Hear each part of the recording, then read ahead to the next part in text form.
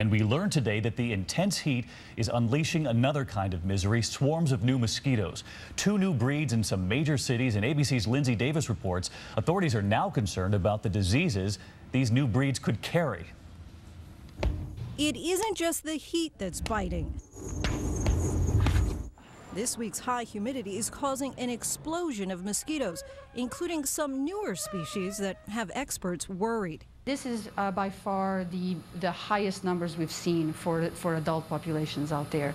Meet the Asian tiger mosquito. If you live in the South or Mid-Atlantic, it's most certainly in your backyard. Unlike most mosquitoes, it bites during the day. There's a lot of them. They're very persistent, which is why they're called tiger mosquitoes. Also the fact they stripe black and white. And then there's the yellow fever mosquito, also known to transmit several viruses, including deadly ones like dengue fever and encephelitis. Are these mosquitoes capable of giving people fatal diseases? Yellow fever is fatal. Dengue fever can be fatal. And so we're worried that if someone comes into the country infected with a disease that can be transmitted by this mosquito, it could create a local epidemic. This season is quickly developing into one of the worst mosquito seasons ever. During a light year, in some of our mosquito traps, we may get 1 to 200. In a bad year like we're experiencing right now, we may say 1 to 2,000.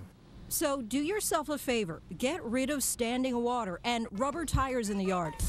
And look for insect repellents containing DEET. Biting activity is expected to be fierce in the coming weeks. Lindsay Davis, ABC News, New York. Just one more thing to worry about this hot weekend ahead, and we turn